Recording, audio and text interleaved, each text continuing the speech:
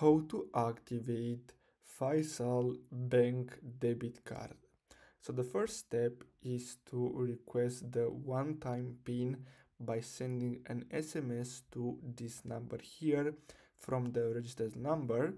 And then what you're gonna have to do next, so as you can see, an OTP will be sent to customer after verification of mobile number, CNAC and debit card. So you're gonna have to simply send the SMS to this number and then simply enter the DC, then enter your CNAC number and the last four digits of the debit card, and then you're gonna have to visit a Faysal bank debit ATM, and then you're gonna have to insert your debit card, and basically the ATM machine will identify the card and will ask the customer to enter the OTP, and after that you're gonna have basically verified and activated your debit card.